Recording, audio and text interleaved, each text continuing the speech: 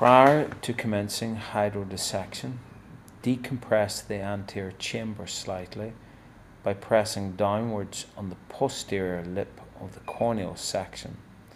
This allows excess viscoelastic to be released.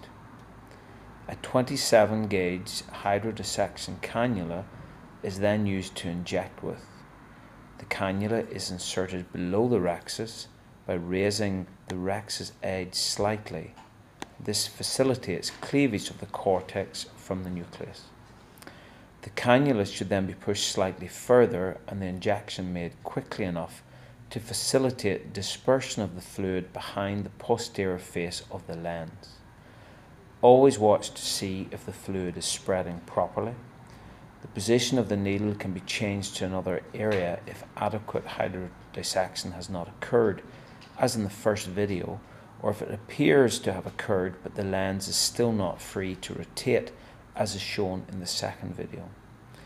When hydrodissection is complete, mild downward pressure on the lens will decompress the capsular bag and avoid subluxing the lens into the anterior chamber. Finally, by rotating the nucleus, one can be sure that the lens is mobilized prior to commencing phacoemulsification.